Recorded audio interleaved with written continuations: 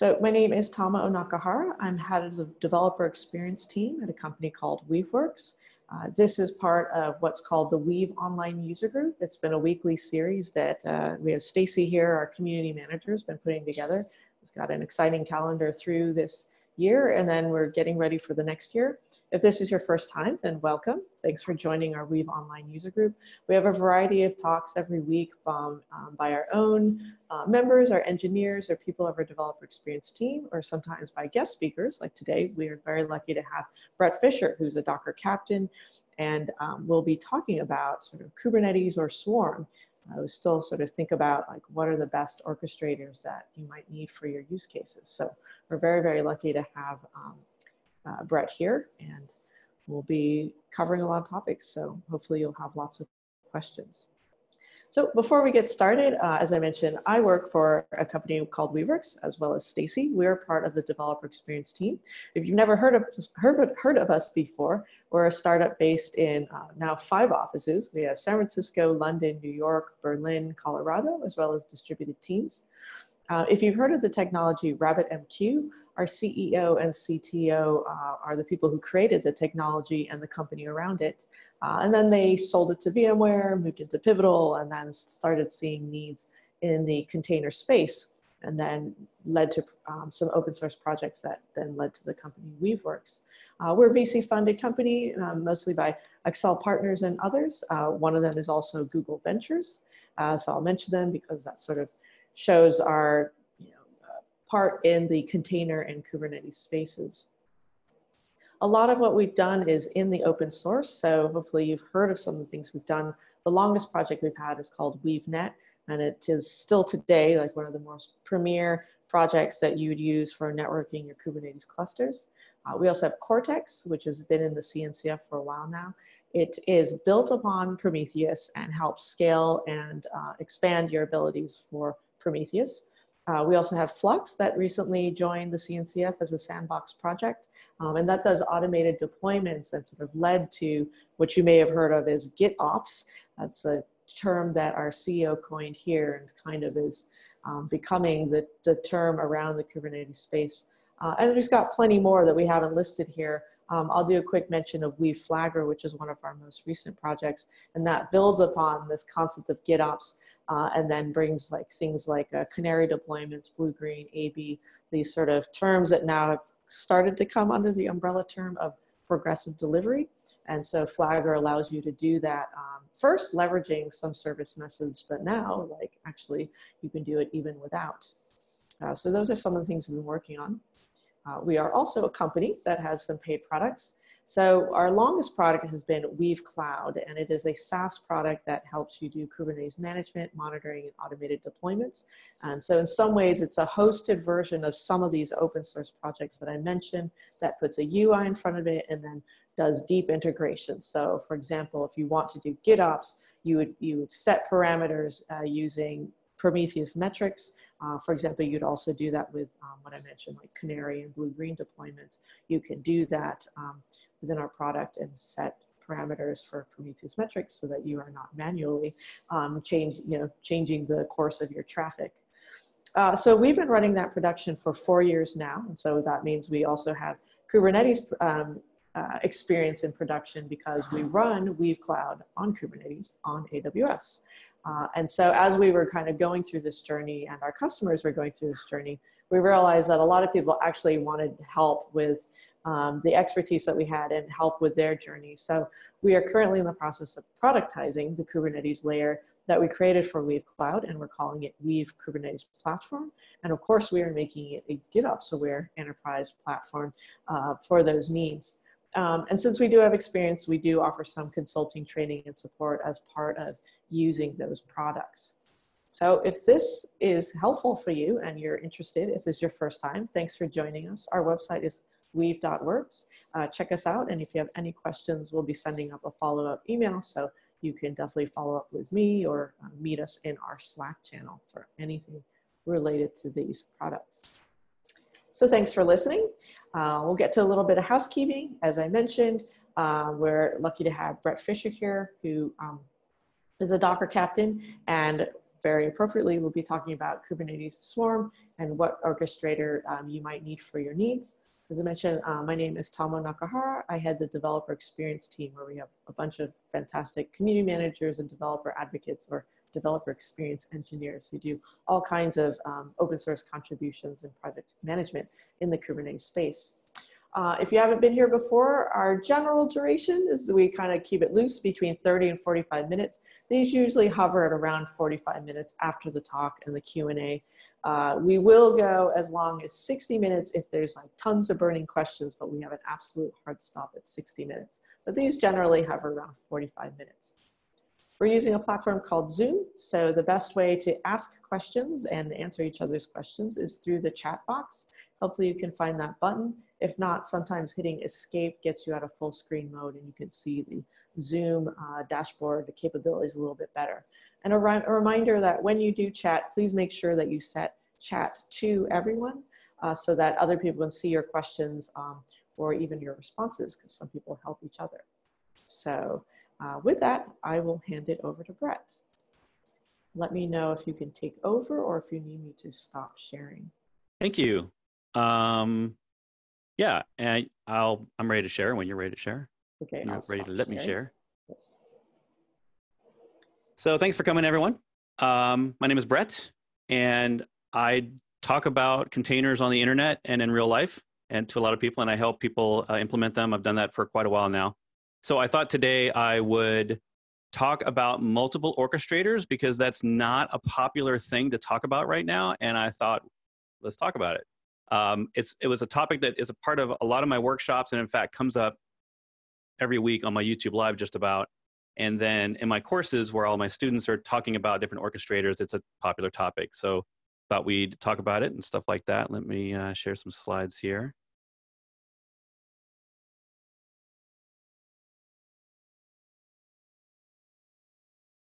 So real quick, if you don't recognize me and haven't heard of my stuff, I put stuff on the internet at bretfisher.com/Docker. That's all my Docker, Kubernetes, and Swarm resources, everything containers that I get involved with as a Docker captain and community leader. And then bretfisher.com/YouTube will take you over to my YouTube channel, where, similar to this little chit chat, I am live every week with guests. In fact, just last week, Weaveworks was on the show. So if you go to that link, we talk for almost an hour about GitOps and what that really means, and Weaveworks products that relate to that on the Kubernetes side of things. So it was a fun chat, and it was cool to talk about all that stuff with the team. So go check that out. That's on that YouTube link. And then of course I'm on Twitter if you want to ask questions or talk about DevOps and container stuff there. All right, so first rule here is you can ask questions anytime and in the chat, and we can talk about anything. This is really me sort of giving my opinion and what I see in the marketplace and what's going on there. And, it's something that's a lot of opinions. So I understand that people are like one thing over another, and I'm the same way. We all like the tools that solve the problems for us the most. So I'm interested in your opinions, your questions, like stuff like that. So let's do this. This was actually part of a talk I did in a workshop in Berlin last month at GoTo Berlin, and we had a room full of people there, both learning Swarm and Kubernetes in the same day. So it was interesting to take them from zero container orchestration, or people that were there that had experience with one of the two, and then to translate that knowledge from one orchestrator to the other, compare and contrast, talk about the pros and cons of each. And so that's what we did all day. And I thought I'd cram that into, 15 minutes of talking about it here. So the problem here is that this is common in the entire IT industry. There's never just one tool, right? There's not just one cloud. There's never just one solution to a problem. And there's often a winner or a majority of users in a particular tool to solve the problem, but it doesn't mean that all the other tools go away, right? And so if you look back at the history of container orchestration, which I didn't put in these slides, we've had lots of orchestrators and containers. We've had lots of work orchestrators before containers were around. And there's no reason to think that we're done.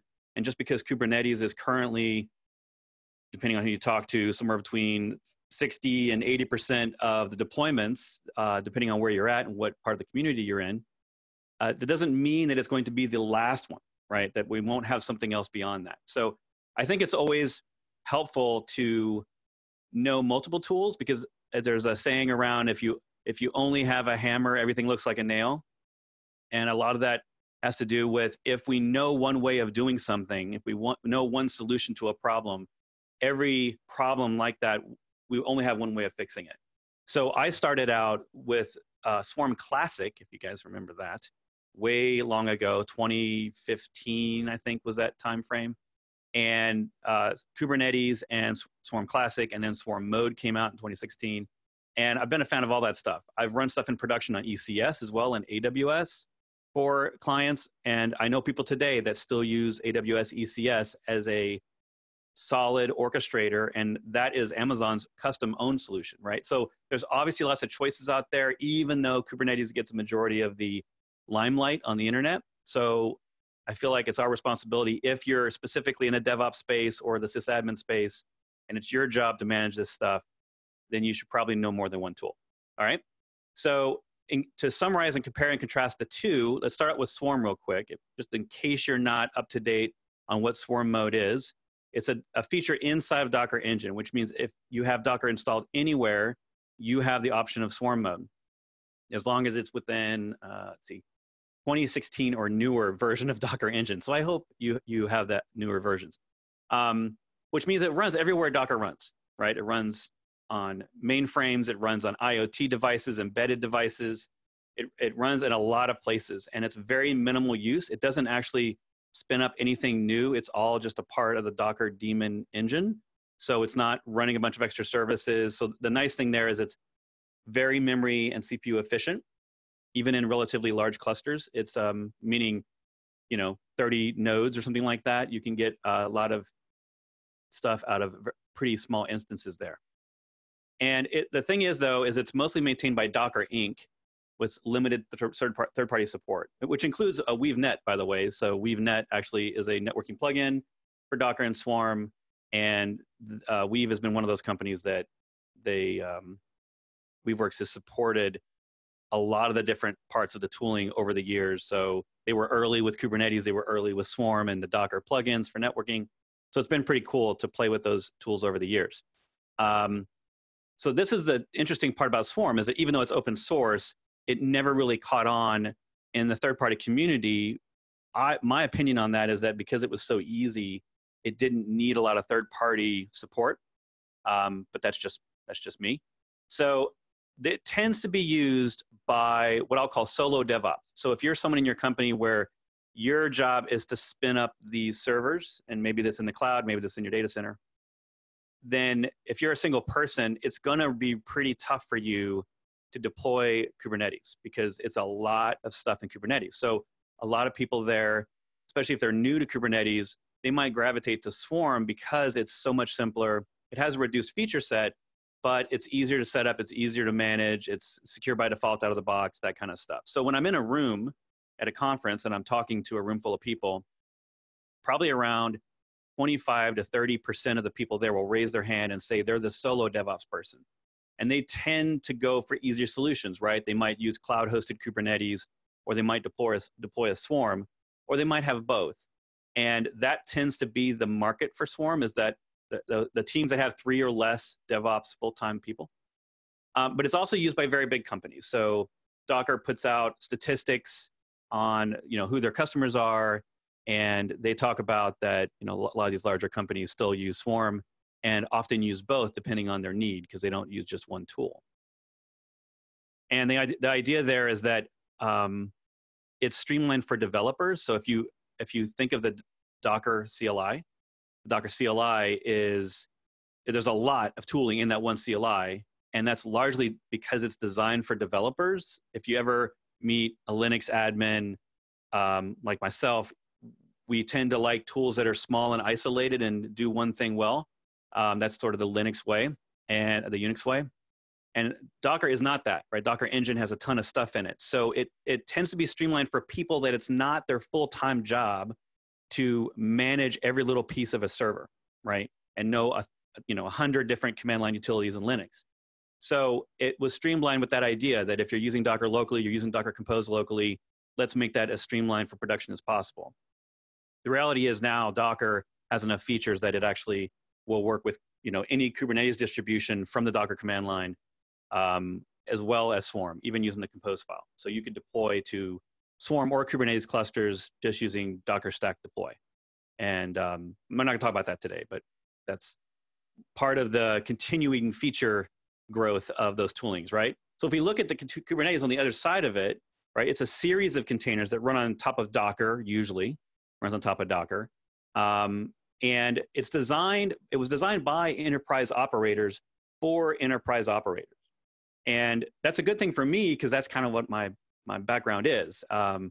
And the API and the high-level abstracts there are designed for it to be layered on top by other tooling like Weaveworks, Kubernetes distributions, and other distributions of Kubernetes, because that's what it was sort of built for. It was built to be this low-lying architecture of APIs with a single command line that was there for gurus to manage. That's the kube control command line.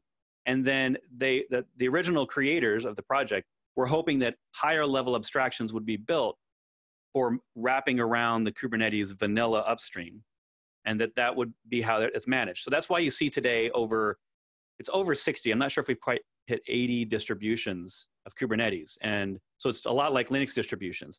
We have this huge growth and a lot of companies adding value on top of Kubernetes and putting their own spin on it, right? They create their own GUIs. Maybe they integrate more with their tooling. So it's quite a different ecosystem than the Swarm one has created, right? So it does require more management, more resources, more people, more skills, more training, and not everyone has the ability to do that. But if you are, once you've kind of learned the Kubernetes way and you've learned the tooling, then it's no big deal, right? Like it's like any tool. Once you've learned it and you know it well, you tend to, and you like it, you tend to want to use it. So that's why we start to see all these cloud vendors that have all adopted Kubernetes, is also because they can add value there. They can, one of the harder parts of Kubernetes is deploying it. So everyone's got their own deployment tooling, and that makes it easier for you to deploy and manage and upgrade Kubernetes, which is not so easy to do in a high availability situation. But it also that means it comes out of the box with so many more things, right? It has more features, more workflows. It doesn't come as opinionated as Swarm. So you can create your own workflows and opinions about how you want to manage your infrastructure with it. Swarm, on the other hand, has much smaller command set and is really focused on a streamlined developer pushing apps with Docker tooling onto clusters, whether that's Swarm clusters or Kubernetes. But Swarm, I tend to consider Swarm more opinionated, and what that really means is that it's taking Docker's idea of how orchestration should run and applying it directly, rather than just providing you a set of resources, which is what Kubernetes does. It provides you dozens and dozens of resources and says, pick whichever ones you like, use them however you like, and then people are layering these orchestrator GUIs and distributions on top of that to provide their opinion of how to use Kubernetes, actually. So when you use one distribution's Kubernetes, you might have different features, and that's largely based on their opinion of how you should use it. So it's kind of interesting. You get to either choose your path or have the path provided to you. So different strokes for different folks there. The advantage of Kubernetes is it has won the internet. So you're going to find so many more resources on learning and training and tooling. And at times, we're victims to the fact that there's just so much out there. There's actually over 80 tools right now to deploy apps on Kubernetes, like Helm, right? You probably heard of Helm. So there's 80 of those, 80 projects of that. And I think the number's a little less now because some of the projects have kind of just fallen off and aren't really supported anymore. But there's lots of opinions on how to deploy apps on Kubernetes. And that is both great because we get a lot of experimentation, but we're going to need to wait a while before we really get down to maybe the most popular 5 or something like that. Kubernetes for Helm, Helm is definitely the number 1, I think, in terms of usage, at least in GitHub stars. But there's lots of other ones that are growing, and I I wouldn't discount any of the other options for deploying applications on top of Kubernetes. Well, now, if you go to Swarm, Swarm really just kind of has one way. There's not a lot of tooling or experimentation. It's pretty much just what Docker provides you. And there's some third-party open source projects, but they're not near as popular as the stuff on the Kubernetes side. So, and every vendor is Kubernetes first, right? So if you're in a large enterprise and you have lots of vendors, you probably already have a vendor contract that has a Kubernetes distribution. So most companies in the tech space have adopted some form of, we do Kubernetes for whatever their thing is, whether it's storage or networking or, management or monitoring or whatever it is.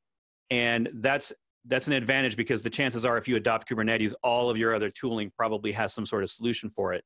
Whereas on the Swarm side, the options there are much smaller. Usually for whatever solution there is, there might be 3 or 4 different tools that do that, right? And you have a lot less choice. But for people getting started, that tends to actually resonate better with them. They're not so overwhelmed with all the choices. So so I tend to teach Swarm first. In fact, when I do my workshops, I'll if you're taking my courses, you go from Docker to Swarm to Kubernetes because Swarm's concepts translate over to Kubernetes so well. Obviously, they're different command lines, but you understand the basics of container orchestration before you jump into the Kubernetes world. And I think that I get a lot of feedback that that's helpful. It also helps them learn both of them at the same time. So, but things that they both can do, like this is just kind of a short list of things they all can do. They both run Linux and Windows now. For a while, Swarm was the only one that had stable Windows support. So it was definitely early on the Windows side. So if you're a Windows shop, it's much more popular to run Swarm than it is Kubernetes right now. Kubernetes just this year went GA with Windows support on Windows Server 2019. And so that's catching up quickly, right, on the Kubernetes side. They both can scale, although I think at this point, the official numbers on Kubernetes are a little larger. But at this point, we're talking about many thousands of nodes, right? And there's not that many people that need thousands of nodes. So you're pretty rare if you need to be that big. They both have open source paid versions. They both are well documented and been in production for a while by a large company. So there's a lot of similarity there. And then of course, there's a lot of differences. But when we get into what I would call the very opinionated part of this conversation, is that sometimes decisions around tooling aren't made around features by engineers. And we've all been there. Someone in management just says, you're going to do this thing. And you didn't get a choice. You didn't get a say. You just were told, we're going to implement a tool. This has happened throughout the years. Back in the day, it was IBM. Back in the 80s and 90s, there was a time where it was, and it probably still is, if you're going to do virtualization, VMware is the default assumption. So if you want to try to do something other than VMware, it might be an uphill battle with your management. And now, in clouds, that might be Amazon, and just depending on where you are in the ecosystem. And then with orchestrators, it's definitely Kubernetes, right? Executives have read the internet and believe that they need to have Kubernetes, even if they don't know what it does. And so when I do surveys, and I do surveys all the time in the rooms when I'm talking at workshops and at conferences throughout the year, I always ask the room, like, how many of you are using this? How many are using that? And then I sort of get people to yell out, why are you using Kubernetes, or how did you decide Kubernetes? Obviously, I can't do that in a large room. But in a small room, I can ask them individually. And almost always the answer is, I was told to run Kubernetes. So it's a very popular checkoff. It can actually be a political checkoff list for executives. So in that case, you don't actually have a choice. You have to run the tool because they told you to. So yeah, there's other reasons beyond technical, and sometimes that's okay. Sometimes it's not. It's just a part of life. And that's what I was saying earlier, that, Docker, then Swarm, then Kubernetes. That's how I learned it. That's how I teach it. If you know that your organization is only going to use Kubernetes, and then sure, don't necessarily make Swarm a priority, but maybe someday go learn ECS or learn Swarm or something else beyond Kubernetes, so that you have a comparison in your own mind. So I have talked specifically to companies that I work with, people at conferences that have moved from one orchestrator to the other for various reasons. There's a talk at DockerCon from a company that They're an insurance company, a large insurance company, and they started out with Swarm years ago. Then they moved to Kubernetes because they believed that that was basically what everyone was telling them to do. And then they went back out of Kubernetes, went back to Swarm. And what's fun about it is they did talks at DockerCon, and so if you go back like 2 years, you can hear the talk about going from Swarm to Kubernetes. And then the next year there was going from Swarm to Kubernetes and back again. So they actually talked over the years, and you got to hear the same two people talk about their experiences, and just that they realized that once they got to Kubernetes that they didn't actually need all that complexity. So so it was an interesting story because we don't hear a lot of those. Not a ton of people are doing that.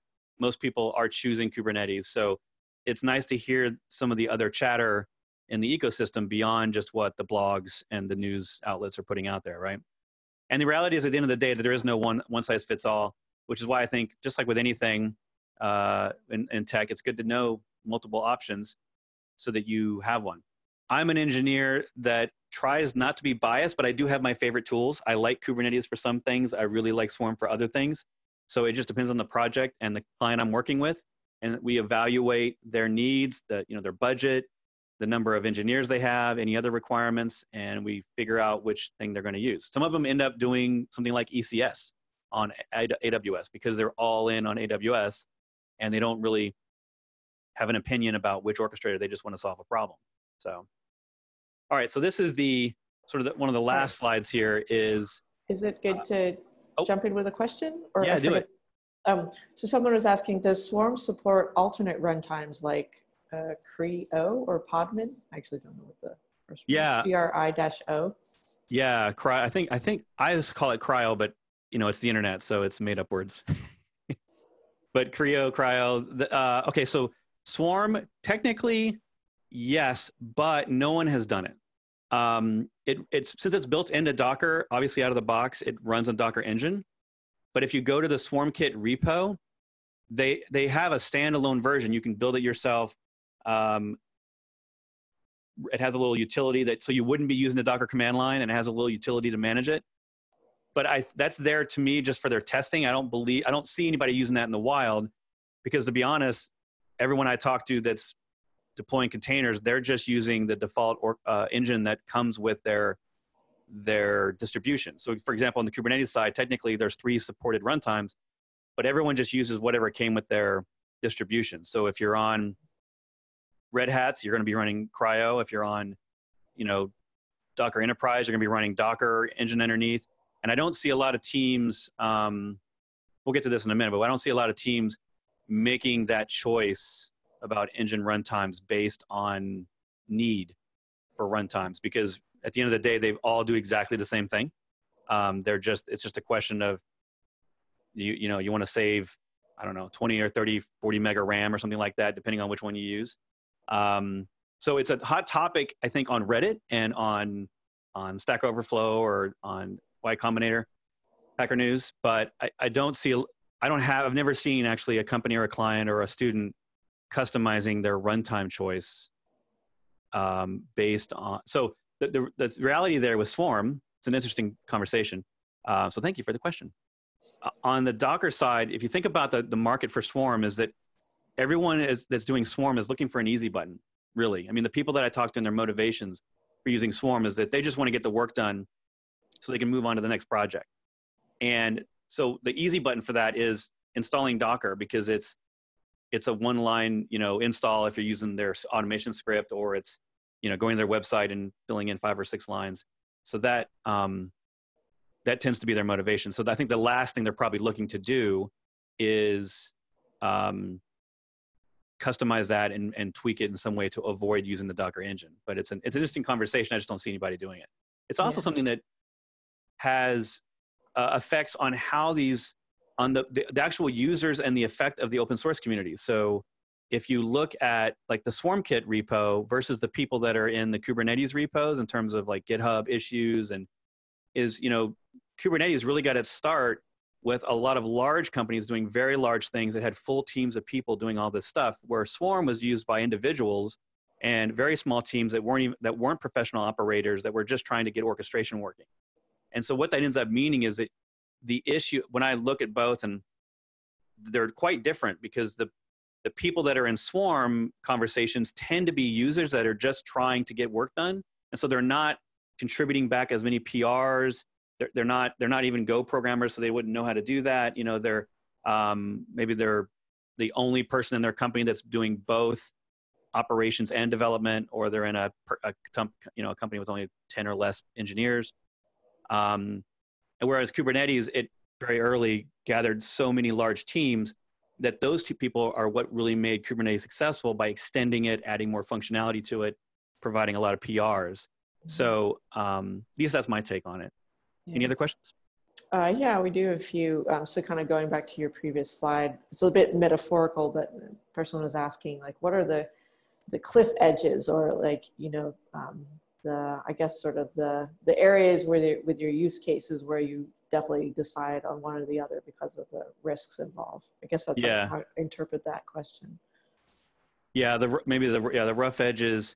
Well, I would say that people that are not willing to put in all the time and investment to learn Kubernetes, and maybe they're on their own, or there's only two of them that are going to be responsible for it, I tend to find them, I see more people there sort of walking away and just sort of throwing up their hands a little bit because they're a little bit overwhelmed, might be the wrong word, but they don't have the time they need to invest in that product, because at each level of Kubernetes, depending on distribution, you have to make a lot of decisions about authentication, networking, you know, which networking provider are you going to use, storage providers, and ingress provider. You know, it goes on and on and on. So it gets a little tricky there.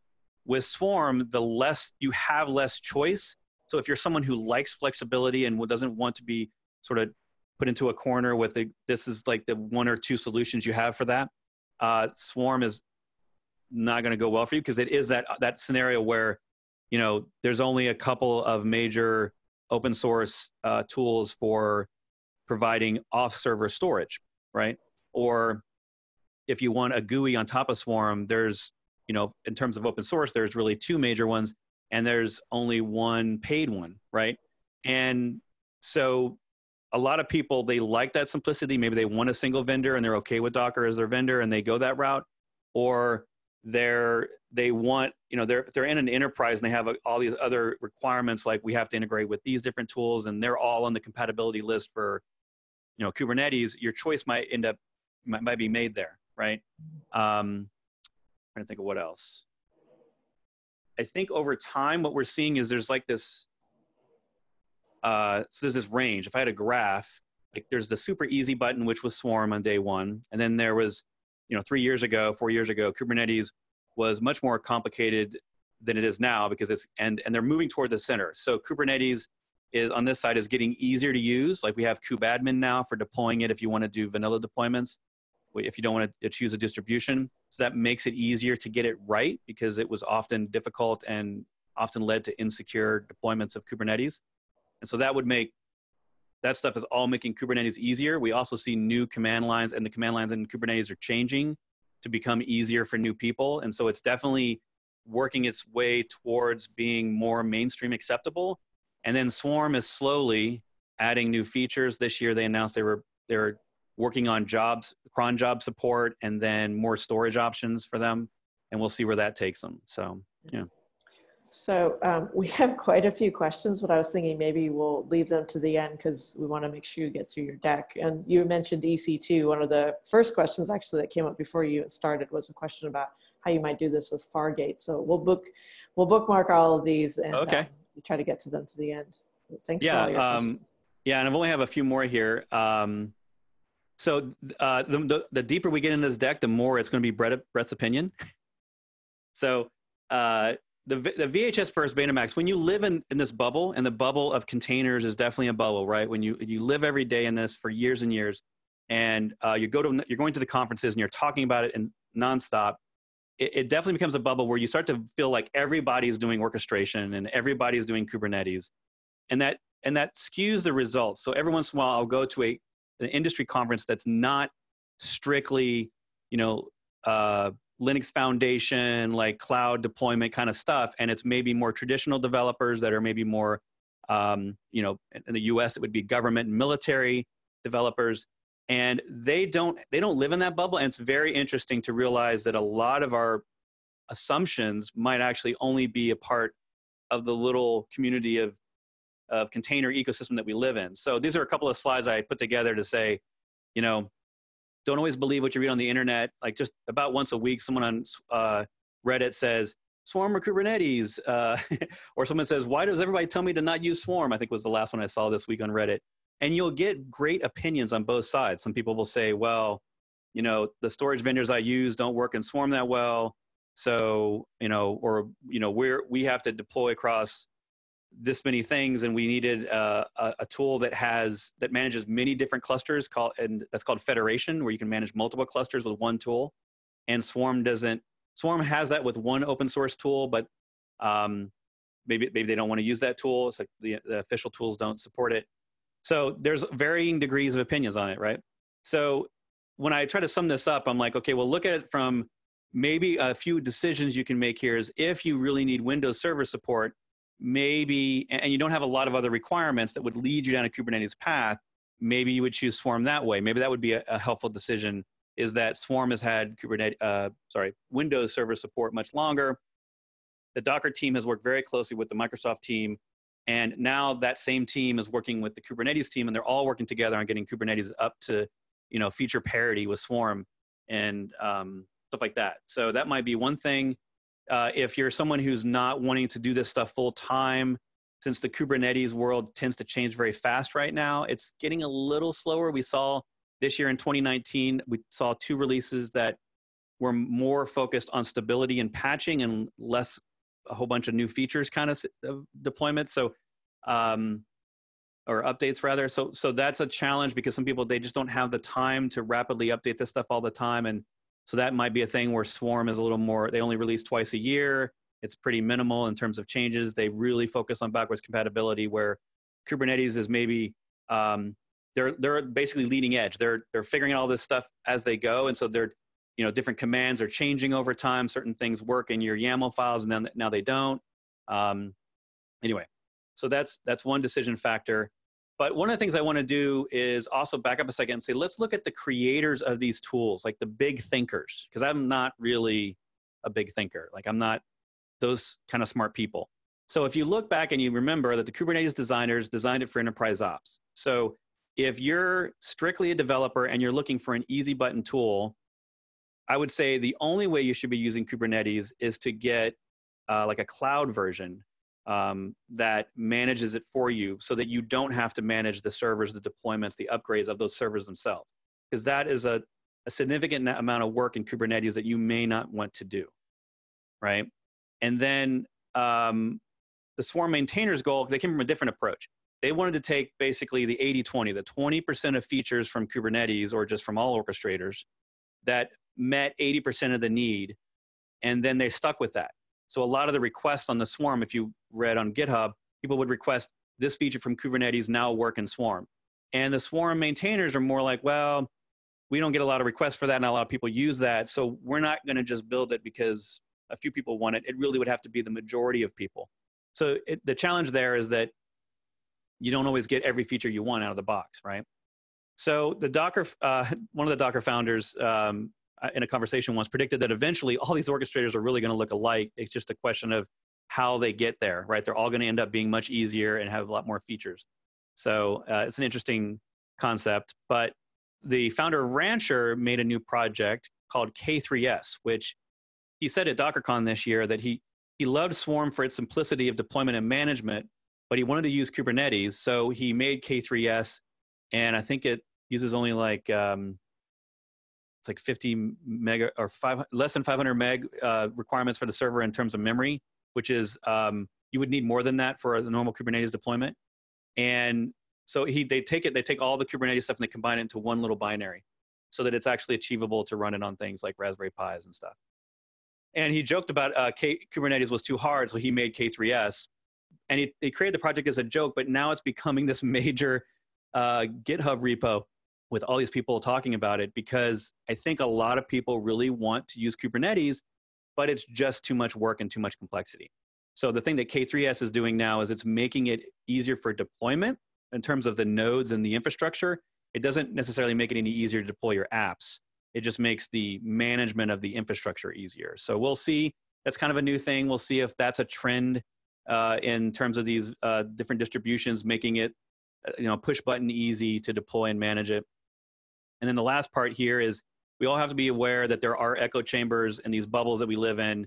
And so what I do is I like to look at surveys of usage, and the sort of key numbers are, is this project's usage growing? Are more people installing it, or are less people using it than last time, right? So if we see any open source project or any tool over time, decreasing in usage, then that's probably an indicator to not use it, right? To not jump on that tool right now, because once a tool starts to languish in popularity in terms of actually declining usage, it's probably on its way out. Like, there's not a whole lot of open source tools that tend to recover from that part of the curve.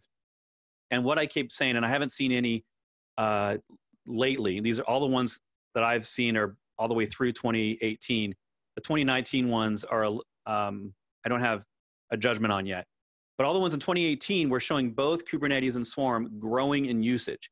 Now, Kubernetes was exponentially growing more, but more people were still adopting Swarm than the year before. So that's, to me, like, once that stops happening, if that were to stop happening on a tool, I wouldn't want to recommend it, because I feel like people are clearly not adopting it and are leaving it, in fact.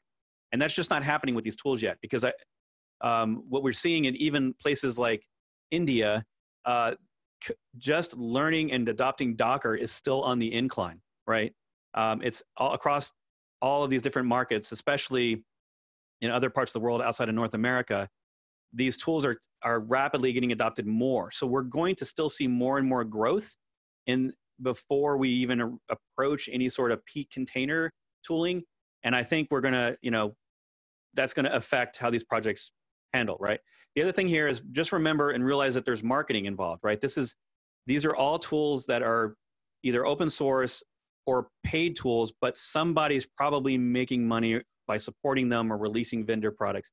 So one of the things I want to point out to people is that, as a sort of a pitch for, put a filter on when you're hearing the marketing, when you're reading the blogs, when you're talking, when you're seeing the stuff on the internet, realize that there's actually no one at Docker that I know of that's paid to promote to Swarm, because they support both Swarm and Kubernetes. So they kind of just talk about both equally. And there's a ton of people throughout the industry that are paid to promote Kubernetes. And that's not a bad thing. That helps us understand the tooling and it helps us learn it. But it does mean that the churn cycle of news and blog posts and all that stuff is through paid promotion, right? A lot of that is stuff from companies that want you to adopt their CI/CD tool or whatever, because they now support Kubernetes. So the challenge there is, as practitioners, we have to put that filter on our head and realize, okay, just because 90% of the people in this one place are all talking about Kubernetes or whatever, doesn't necessarily mean that 90% of people in production are using Kubernetes.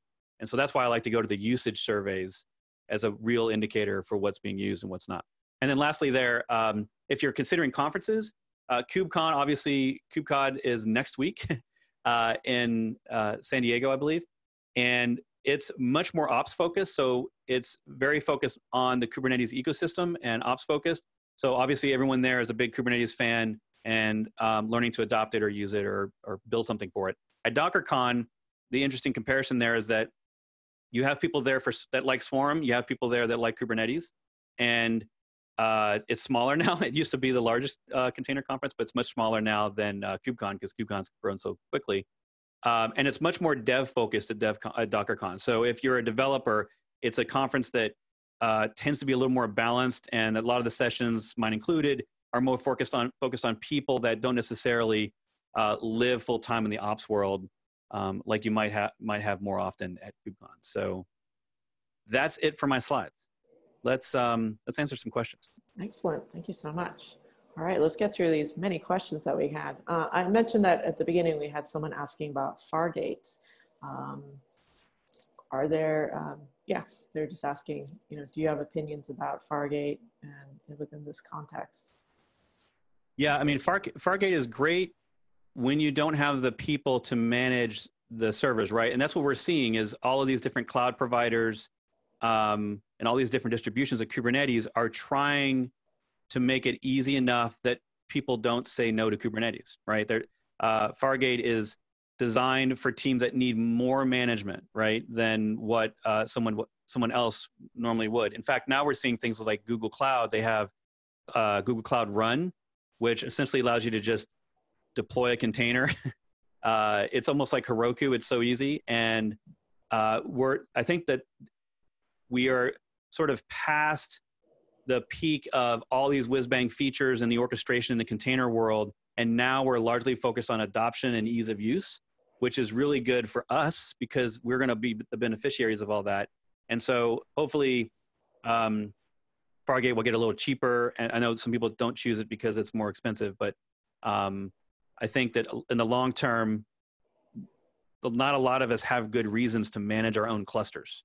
And we're going to, probably push that out to the experts. Just like I always talk about, if you're going to do databases and containers, if you're on a cloud that already provides that as a service, just do that. Like, just because we have container databases doesn't mean you should do that. You should probably use whatever the provider's tool is, because they're probably better at it running it than you are. So they're probably better at backing it up, monitoring it, providing redundancy. And so that's a common conversation in my workshops is people love orchestration. They want to put everything in it. And then they have a real challenge with databases, not because it's bad for containers, but just because databases are hard and it's hard to get it right. And it's hard to move that database engine around a bunch of servers and let its data move with it at the same time. And so people want to do that, but then they spend up a whole bunch of effort and time and servers, and then they don't really have much to show for it because they could have just used the cloud hosting version. So. Yeah. Well, thanks for that. So our next question is a quote from Container Journal, and this person is asking, do you believe that this statement is true? Huh? So, quite a long statement. So the statement is, Kubernetes specifies that each pod should be able to freely communicate with every other pod in the cluster in a given namespace, whereas Docker has a concept of creating virtual network topologies, and you have to specify which networks you want for your containers to connect to. The former is meant to run across a cluster, while the latter runs on a single node. So this person's asking, do you agree with this quote? Does this jive with your experience? Kinda. I'm trying to, so maybe it'll help if I describe the networking differences. So with Docker Swarm, basically the default out-of-the-box driver is called overlay. You can also do something like WeaveNet, but both of these provide an overlay functionality. That means that all the nodes in a swarm talk across that stack. Okay, so without getting too much into it, you can create a bunch of Docker networks, and then if you need a container to talk on different networks to different other containers across all the servers, you just attach it to multiple networks. So it might be on 5 networks, right? If it's like an API in the middle and it needs to talk to the database network. So Docker has that virtual network concept. And there are other networking providers for Docker, but they all tend to do that same thing. You can actually do host mode networking and other things. But with Kubernetes, it's dealer's choice. So you start out of the box with all the pods being able to communicate with each other.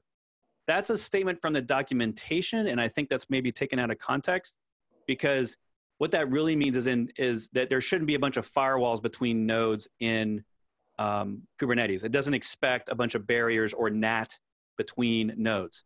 But when you choose your networking provider, and you have to make a choice because there is no default out of the box, that provider will give you the functionality. If you choose something like WeaveNet, it provides an overlay network very similar to what Swarm has, or Flannel. If you choose Calico, you get a whole different set of tooling. So it depends on the network tool, on whether you do things like, is it going to NAT? Is it going to be real IPs on the network? Are there going to be network policies that protect the different machines from different containers from seeing each other based on their networks? That's a question for your network provider in Kubernetes. So I would say that both can do that same thing of isolating containers into discrete groups on different virtual networks, but Kubernetes can also do a lot more than that depending on your provider. Awesome. Well, thank you for that.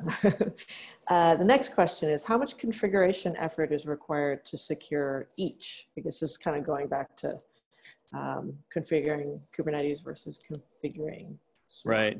Yeah. So with Swarm, it's one line to create a swarm. It's one line to join a node to a swarm. Everything that needs to be encrypted is encrypted by default, including the database, the communications between nodes. If you want to encrypt your apps, you can choose that on a network by network basis. So that one is nice and protected. There's no exposed ports that are unauthenticated out of the box. So Swarm, there's no way to deploy Swarm insecurely unless you deliberately open things up that weren't open up by default. With Kubernetes, that entirely depends upon your distribution. So you have to go to the distributions documentation. And the reason I'm not saying the vanilla upstream is because there's really not a good reason for like 99% of the people to do vanilla upstream. Because vanilla upstream means that you're downloading the open source projects, you're using something like kubadmin, and those tools are a lot more work without really any benefit than all these distributions. You've got over 60 choices of distributions, and the distributions make it their job to do things like provide installation, provide security, and something called role-based authentication, like RBAC stuff. So that's different per install. And we've seen some very large, on the Kubernetes side, we've seen large announcements that sort of say basically Kubernetes got hacked. Like one famous one was Tesla. But the reason it got hacked was because someone put the web interface on top of Kubernetes, which isn't there by default, and they didn't password protect it. So Bitcoin miners got in and took over the farm. That's not Kubernetes' fault, but by and large, Kubernetes is much harder to configure securely. And so I always tell people to rely on the distribution and study that documentation. And if you're in a company and you're going to deploy this as a company, you should talk to that vendor and talk to them about, how they secure the API and all the different parts and pieces of that puzzle. So, yeah. Makes sense. Appreciate that. I think you covered this a little bit, but we'll at least repeat the question. How difficult is it to specify virtual network topos in Swarm, I guess? Sorry, read that again. How difficult is it to specify the virtual network topos? Topos. Is that an acronym? Topology, maybe? Topology, sorry. Topology. Yeah, okay. It's coming off in the chat. The network topology. So I think that largely is based on I kind of answered that before. It's based on the networking driver. So both have networking driver options. Docker has a few. It has 3 or 4 out of the box, and then you can do things like WeaveNet, other network providers that are all on Docker's website. Kubernetes on their documentation have a list of at least 8 or 9 networking plugins, and those largely, each one of those is quite different in how you implement it. And the nice thing on Kubernetes side is that I'd say it's more flexible, but it's also more complicated. So you have to know more, you have to spend more time with that. Whereas most people with Swarm, they kind of stick with the out-of-the-box overlay, and they're fine with that. And I'd say far fewer people on Swarm side go to the custom route, but they can. But yeah. Excellent. Well, we're getting toward the end. We have last 2 questions. Okay. Sorry, I want to make sure I didn't miss one. When do you need to move from Docker to an orchestration tool, whether it's Swarm or Kubernetes? So I guess, yeah. Ooh. Yeah, that's a great question. We didn't talk about that because not everyone needs orchestration. And orchestration really came out of the pain of deploying a lot of containers on a lot of servers. So, if you're on if you have a lot of small needs and you don't want to use something like Heroku or now the new Google Cloud Run or something super simple on Amazon, then you want to sort of manage your own servers, or maybe you want to even consider Kubernetes. I'd say that it's all about what is your pain point, because most of what Docker and the container ecosystem is about we talk about DevOps and GitOps and all these things, and really what that's about is speed. In fact, when I do my Docker introduction talks for like executives, and they look at this and they think, this is a whole lot of stuff, and what do I get out of it? So I talk to them about that this is really about speed of deployment, speed of recovery, speed of automated recovery, of not just human recovery, but basically being an agile environment. And we've spent, you know, a decade on the Agile Manifesto trying to get the developers to adopt practices that would allow them to write code faster, test code faster, and provide it to ops. But then we didn't change ops. Like ops was still this thing, we used to call it the IT cartel, that they would be in charge of the servers and wouldn't deploy it unless it was, you know, it took them a month to get something into production or whatever. And so containers came out of the way of, what if we had a single deployable unit that we could then quickly push on a server with an HTTP connection, and then the server would run it exactly the same way it ran it in test and in dev. Well, we started doing that. And then suddenly you ended up with a whole bunch of servers that you were having to manage each one individually. So that's where the idea of orchestration came from, was when you're too busy to manage all those servers and you need more time back, then that might be the time you consider orchestration. Because the simplest definition of orchestration that I have is it takes a bunch of servers and makes them act like one. So if you're managing a bunch of servers and you're tired of individually controlling those, or writing a bunch of Ansible, you know, scripts and automation, and or Puppet or Chef or whatever you have to try to deploy things to different places and update that one over there and then update that one over there, that's what orchestration is meant to do for you. As well as nowadays, it does so many other things, like provides you monitoring and GUIs out of the box and automatic SSL and lots of other additional bonuses. But the real core issue was how much of your time is spent managing deployments, because that's what orchestration is meant to make easier. So if if that's your problem, maybe orchestration is for you. Yes. So unfortunately, we are out of time. We'll make sure Stacy relays the final question over to you, and then, you know, hopefully we can get it in a chat somewhere or a good place. So thank you so much, Bret. Thanks for everybody for joining. I'm going to quickly share my closing slides. And I appreciate your questions. And if anything comes up later, hopefully you can see this. We have future events. We've got other guest speakers coming up. But also we have our Slack channel. So if you have other questions that come up after this that you think about, or that, you know, we couldn't get to yours, then please do join us here, and we can also relay to Bret to answer any other questions. So if this is your first time, like I said, thanks for coming. Our meetup group here is our best place to get our information. Sorry about that. And if you're interested in the GitOps concept, we'll send you this link for our GitOps ebook. So if you're interested in that, feel free to check the link and check it out. So thank you again, Bret, and thanks to everybody for coming and for your questions. And I hope we can do this again. This was really great. Yeah. Thank you. All right. Thanks, everyone. See you later. Bye.